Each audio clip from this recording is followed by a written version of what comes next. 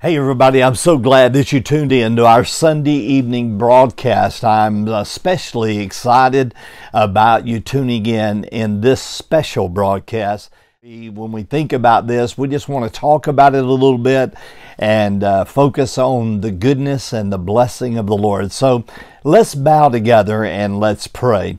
Father, we thank you today that we can come before you, Lord. We thank you, Lord, for the blessing of your Spirit working in our life. And Lord, today I pray in the mighty name of Jesus, God, that you would remind us, Lord, that heaven and earth will pass away, but God, your word will never pass away. I thank you, Lord, that we're reminded that the word of God is quick and powerful and sharper than a two-edged sword, piercing even the dividing asunder the soul and the spirit of the joints and the marrow, and is a discerner of the thoughts and the intent of our heart. God, I thank you that you've given us the promise that you'll never leave us and you'll never forsake us. So, Lord God, as we open your word tonight, I pray, Lord, that you will speak directly into our hearts and lives. And God, that your Spirit will draw us ever closer to you. And we pray this in Jesus' name. Amen. Amen. Tonight, if you have your Bible, and I hope that you do, I encourage you to take your copy of God's Word and turn over there to the book of Psalms, chapter 33. Now, as you're taking your Bible and you're turning there, I want to kind of get you close to me in this broadcast tonight as our online service. As you well know, we're not having our in-person services on Sunday night at the campus of our church, but we are doing online services, and I'm so grateful for everybody who has given so many words of encouragement to me as we have been in this time, this weird time for us as a church. And thank you for your prayers, your support, your encouragement, and your faithfulness. As you think about tonight, we just went through Thanksgiving, and I hope and pray that it was a blessing for you, a time of giving thanks. Paul reminds us in the Word of God that in everything we're to give thanks to God because this is God's will concerning us in Christ Jesus. And my prayer is that you and your family had a great time of Thanksgiving. We needed that time to kind of refocus and reboot our thoughts in focusing on how good God is to us and how blessed that we are. And my prayer is that you had a wonderful time with your family. It was been weird, as we were getting ready to go into Thanksgiving, the word was being given out that, hey, they were encouraging us not to be together because of the COVID virus and to take extra precautions because of that. And I had many people talking to me about that, we're living in these weird times, these scary times, and yes, we are.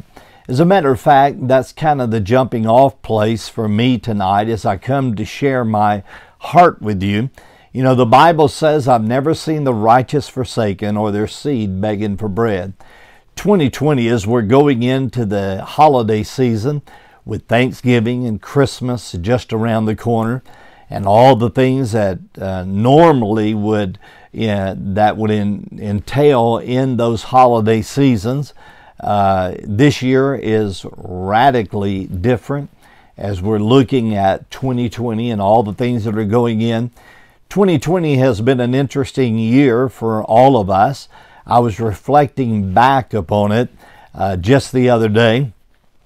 In February of this year, I was in Washington at the National Prayer Breakfast, and while I was there, the impeachment trial for President Trump was going on. I started off this year being connected with having an invitation to go to Washington. I was so humbled by that, and I was grateful for that invitation to be able to be at the National Prayer Breakfast, the Presidential Prayer Breakfast in Washington. And Denise and I had the great opportunity to be there and be with the senators and be with people that are really influencing our world. I was humbled with that opportunity. It was an amazing chance to be there and be a part of something that was monumental. When we were there at the National Day of Prayer and the Presidential Prayer Breakfast, I was thinking, man, this is a monumental moment with the Presidential Prayer Breakfast, and at the same time, the impeachment trials going on. And I was thinking, wow, this is a monumental, unbeknown to me, that there would be more monumental things that would unfold in this year. Right after that, going into the pandemic of the COVID virus that has affected thousands, millions of people around the world. People have battled through this. It's an unseen enemy that we are still battling today as I speak to you. It's been a perplexing year. It's been a challenging year. We started in March of doing online services for our church on Sunday morning and Sunday night and Wednesday night, stopping all the services on the campus of our church. And I was thinking, well, this will be over in a day or two, a week or two, a month, maybe at the longest 2 months. Unbeknown to me that this would be a pandemic that would stretch even to the moment that I'm speaking to you today. It's been a terrible time for so many people. Our healthcare workers are stretched and stressed. Our world has been interrupted and changed dramatically. Our churches have been forced to change dramatically. It has been, and the perplexity of this time has been amazing and alarming to me. It's been, emotions went from one to the other on a scale from 1 to 10 with our emotions for leaders. It's been way off the chart. There is no way in the world to describe the emotional challenge that it's been for myself and for leaders across this country. It's been an amazing, an alarming time. We've had to adapt and adjust. And, I think so many times people forget that leaders are people too. And we're dealing with every kind of decision and emotion that you can imagine. Wanting to follow God, wanting to do what God would have us to do, while at the same time being aware that we're in a challenging time in our country with the pandemic and all the things that entails. And it would take far too long for me to explain all of the emotional challenges and the leadership decisions and the directions that we've had to evaluate, the meetings that we've had, the conversations we've had, the studies that we've done. It's been, frankly, very exhausting with all that's been going on in our world as individuals, as families, as a church, as a nation. It's been overwhelming. Not to mention in the pandemic situation, and then you have the climate situation with the hurricanes that have blasted our coast, that has brought destruction and devastation to so many people. It's been a unprecedented year of natural disasters, from wildfires to hurricanes that have hit our world. And then on top of that, we've had a presidential election with all kinds of situations going on. We've had riots in our cities. We've had it's been an amazing, alarming time. I use those two words together as I'm speaking to you. I've said this over and over and over again. It has been amazing. It's amazing to me and alarming to me what I saw go on this year in our world, in our country. Our schools have been challenged. Our teachers have been stretched and stressed. Our educational systems have been challenged to no end. Our families, people that have kids in school, have had to make all kind of adjustments and adapt to all kinds of things. It's been crazy with all the things that are happening. And then I asked myself, here we are in what should be one of the most celebratory times of our year, the holiday seasons. And if you're like me, you're looking at all of this and you're going, well, what's next? How do you fight this unseen enemy called the coronavirus? What does our nation look like in the future? Where is everything going? What is the landslide that I feel like we're living in a time where a snowball is rolling down the hill and it's getting faster and faster and bigger. And I am sitting there going, how do you deal with this? And I think everybody's coming up with the same answer. We don't know.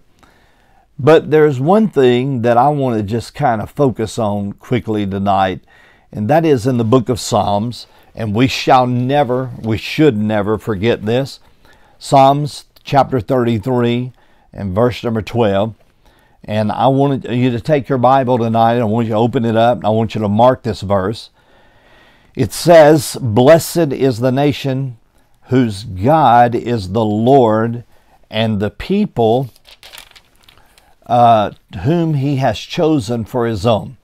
Blessed is the nation whose God is the Lord. When I read that, I read this with sadness in my heart. Somebody was asking me the other day, Brother Jackie, what do you think is coming our way? And I said, well, I'm not a prophet, but I do know that our nation has forgotten God. And here the psalmist is saying, blessed is the nation whose God is the Lord. Of course, that's referring to the nation of Israel and the people whom he has chosen for his own. Of course, that's the Jews. We know that in the context that we're looking at today. But in reality, that's true in any nation. That is, blessed is the nation whose God is the Lord. God blesses nations who acknowledge him as Lord. The people he has chosen to be his inheritance, the true believers. God blesses those. And when I look at the world today, and I see what's in it, I'm looking at what's coming down the road. And I'm not the bearer of bad news, and I'm not a prophet. I've never claimed to be. But I do want to tell you that I believe that there are some things that's going to come in down the road. I said months ago, if you will remember, I said that October and November of this year, there would be big things that I believe was going to happen. And I believe that we are seeing some perplexing things that are coming. First of all, I believe that we're going to see a moral landslide happening in our country. I believe that we're going to see the morals of our country go further and further and further into the gutter, more than we've ever seen in the history of this great nation. I'm sad to say that. I wished I didn't have to say that. I have a burden in my heart of what I see coming. I see that in our leadership, and I've always been the person that has been convinced that everything rises and falls on leadership. If you look at the leadership of our land, whatever your position may be, a lot of people gets into the political position. Are you a Republican or are you a Democrat? Are you a Trump supporter? Are you a Biden supporter? And everybody's going to make their own choice about that. But hear me when I tell you this.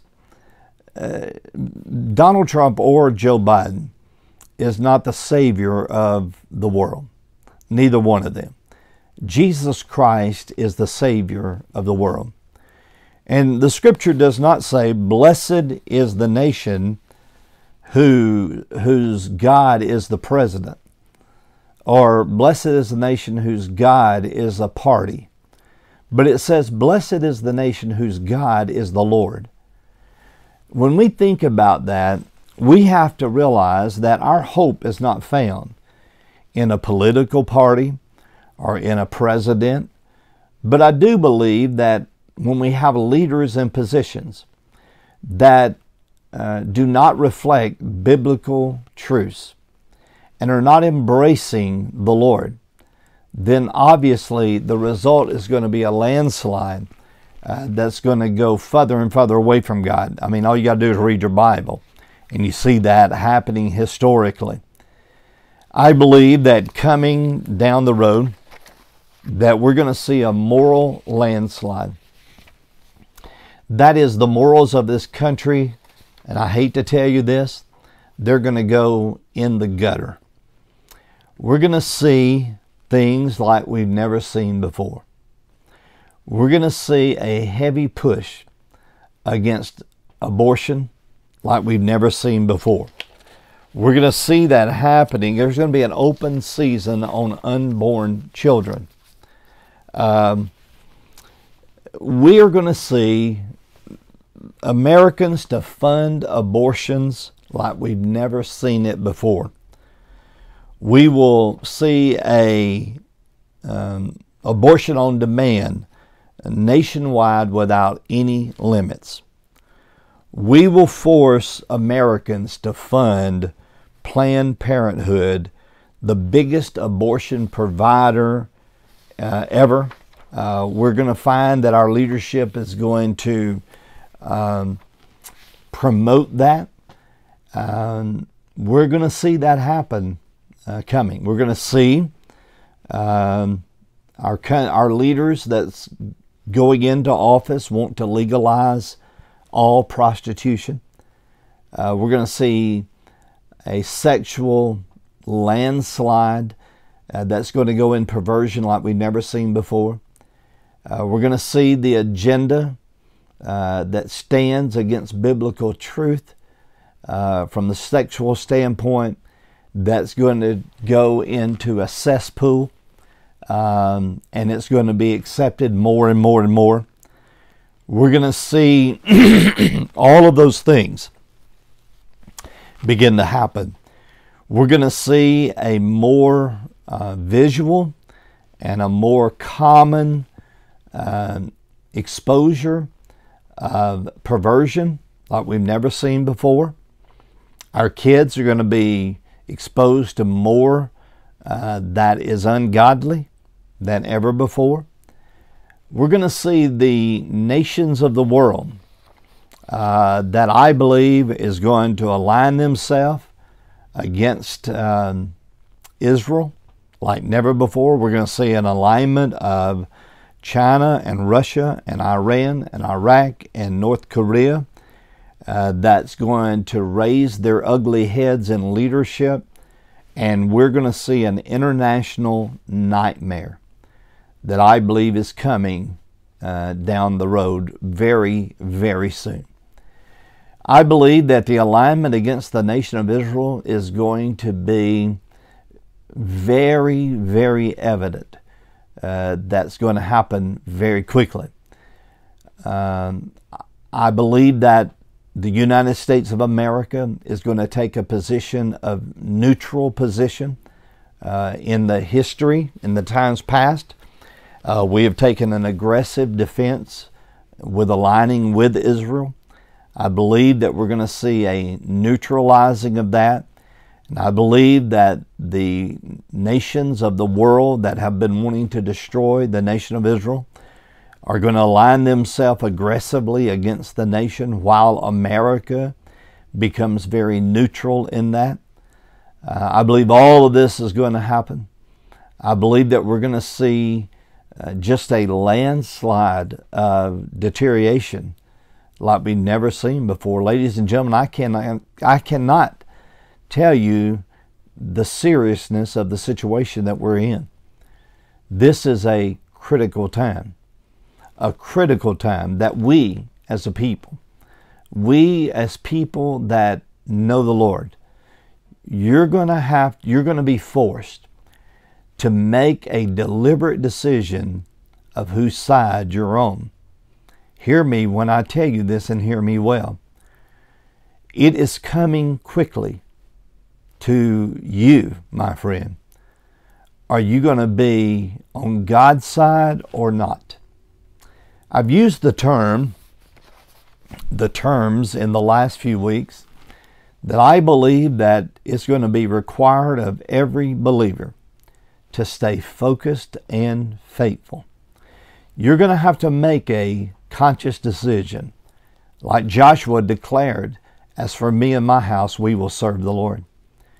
You're going to be forced to make a conscious decision who you're going to serve. I believe that we're going to see a line that is drawn in eternity that's going to be more definite than any time ever in the history of the world as to who you're going to serve. I believe the days of half in and half out are over. I believe that churches today are going to have to make a deliberate decision of how we're going to focus and how we're going to function. If you're a believer in Christ and you know Jesus as your Savior, I want to say this to you. You need to become more dedicated, more faithful than you've ever been. The eternal lives of your children and your grandchildren are at stake here. The eternity of their souls are at stake. Can't you see the way it's all playing out? Can't you see that even with the COVID virus, the thing that we saw with that is it's an attack from the enemy, and I believe that to cause people to be disconnected from the things of fellowship with other believers in the church. And you know as well as I do, the longer people stay away, the more that they disengage themselves. It's pretty evident just by what we've been doing online. Prior to us going online with our Sunday night service and our Wednesday night services, we were having large crowds. Now, looking at the analytics of people that are connecting with us, every week it's less and less and less. What that tells me is less and less people are taking time on Sunday night to engage in the service. Less and less people are taking time on Wednesday night to get into Bible study. What does that mean for you and I? It means that more and more people are becoming less and less connected to the things of God. And we're going to have to make that decision of what we're going to do.